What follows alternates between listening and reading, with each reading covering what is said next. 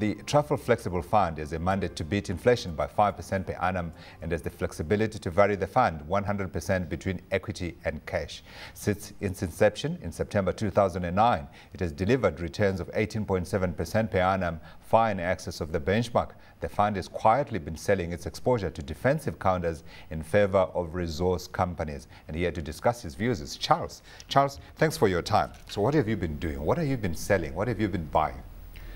Well, Godfrey, the first thing we've been doing is we've been selling equities in general, and that's largely a function of the fact that the market has done quite well, and we just think that the downside risks are starting to increase.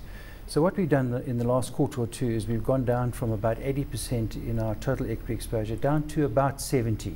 Right. So that's the first thing. The second thing is that quite a few of the defensive stocks, and one notes in particular the retail stocks and some of the healthcare stocks, have done extremely well. Mm-hmm. So we had exposure to those, and we've now lightened them a bit in favor of resource companies. Interestingly, our valuation models are showing that the relative valuation of resource stocks compared with the defensives is as extreme as it was in 1998 at the bottom of the resource cycle. Now, at that time, if one had invested in resource stocks, it would have been an extremely rewarding exercise. So one can't say for sure that we're into the same type of experience, but just the valuations are very supportive, in our view, of resource stocks at the moment over the more defensives, which have got quite expensive. Yeah. So share us the thinking behind that. Well, we think what's happened on the defensive side is clearly we're in an uncertain market, and markets tend to go for safety under those circumstances. So investors have bought into some of the retailers where, let's be honest, there's some tailwinds. The earnings growth has been very strong and likely to remain strong. So I mean, these are great companies. We're not arguing in any sense that they're bad companies. It's just that the price that we're paying for them at the moment, in our view, is a bit high. Charles, just to drill into that resource question a little bit more, obviously you mentioned that trough in 1998 when resource counters looked extremely cheap, and you said that the valuations are approaching those at the moment. What happened between 1998 and today's date is obviously we had the Chinese super cycle, and we know that they're responsible for most of the demand at the margin for some of these materials. What's your outlook for China, and is it expected to consume as many commodities in the next 12 years as it has in the past 12 years? Yeah, Warren, the outlook for China is interesting because in some senses we are less optimistic about China simply because the economy is bigger. So the bigger the economy, the more difficult it is to grow. So I think that we are toning down the growth expectations for China a bit. But on the other hand, dropping our growth from 9% to 7% is still pretty strong growth. So we would still expect there to be quite a robust demand for commodities, right across the board. So I think China is still going to be an engine for commodity growth for a couple of years into the future. Just in terms of that resource exposure, you've also indicated that you've been buying some of the gold equities. We have this constant debate on the show around gold physical versus the gold equities. Can you give us some insight as to why you've been buying the gold equities? Okay, that's an interesting one.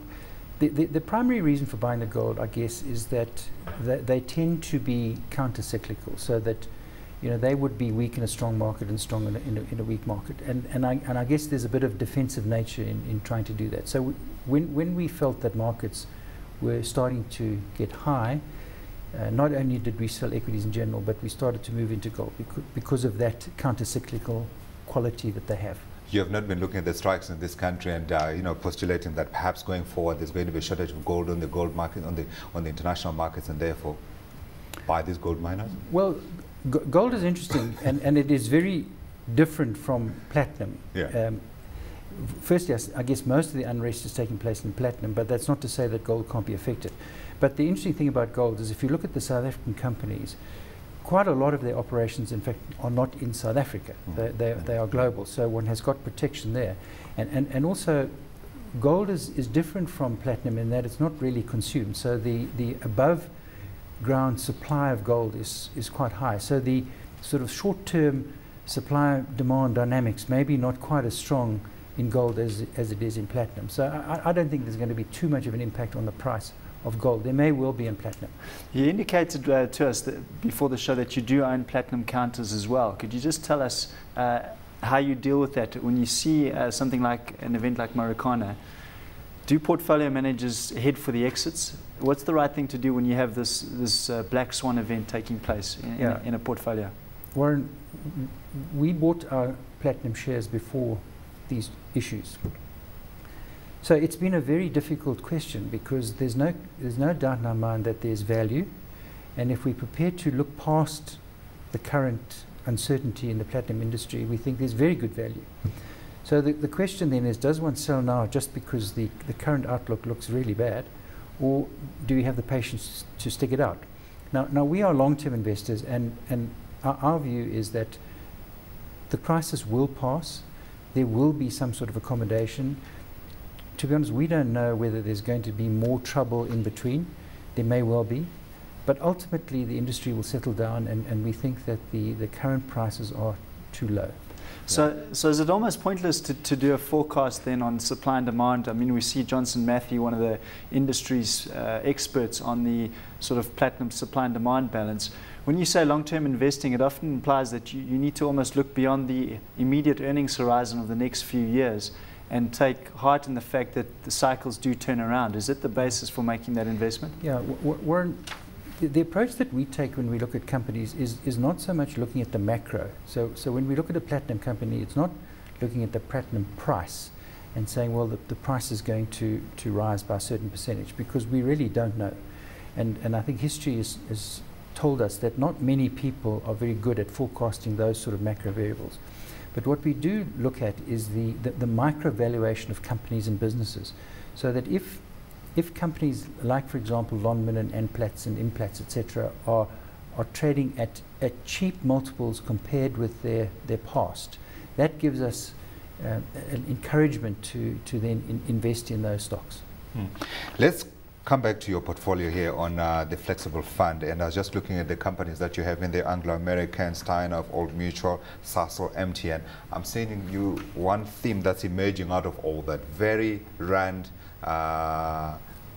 what do you call it? Rand hedge. Rand hedges here. Is that the thinking? Well, it's not directly that, but to the extent that we've moved into resource stocks, I guess you can say that that's been a consequence of it, but it hasn't been particularly a view on the rand. Now, I know that in the last couple of days the rand has been quite weak. In fact, today I think it's very weak. But it hasn't been on that thesis. It's really been on the thesis that, for example, Anglo-American is trading at pretty much at its net asset value. Now, history has told us in the past that buying a company like Anglo-American at its NAV has been fairly rewarding. So we're hoping that will be so into the future. So it hasn't really been a rand play. It's been more stock-specific play. Is it time to think about the rand? Because everyone you talk to, the factors stacked against the rand are huge. I mean, we're talking about the mining unrest. We're talking about the uncertainty created by the discussions around Mangaung. We talk about the twin deficits that are coming back into the South African market. So you've got a capital account that's going out of whack. You've got your budget deficit that's probably going to come under pressure, because how do you solve all these other issues in your national state? Godfrey, I guess all of the fundamentals at the moment are negative on the rand. Absolutely. So, you can't argue the fact that the rand is likely to weaken.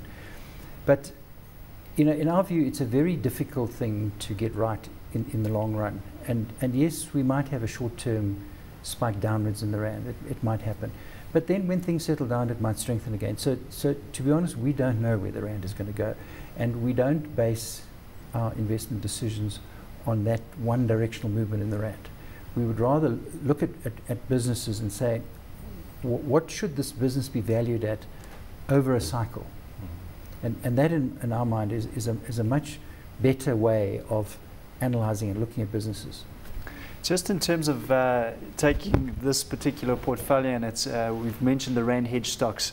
You've also got some exposure via your top 10 holdings in a company called India Bulls Financial Services. Could you just tell us a little bit about that company, because I've never heard of it before? That's right. It's a financial services company that operates out of India. Its main market is in home finance. And the thesis in India Bulls is that the mortgage market in India is very immature and likely to grow dramatically in the next couple of years. So there's a lot of blue sky potential in India Bulls. And it's a company that we know and we like the management. So the combination of really a great industry to be in, which is only just emerging into the economy, and good management, we think is going to be quite rewarding in the future. And outside of the top 10, are there any others that any other companies that you've bought overseas based on a thesis of one type or another? We've got Imperial Tobacco.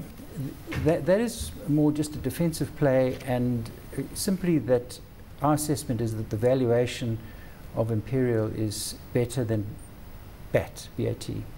So that's just a sort of a substitute investment for the domestic BAT. We've also got some exposure to Tesco in the UK. That's another one that we like, yeah.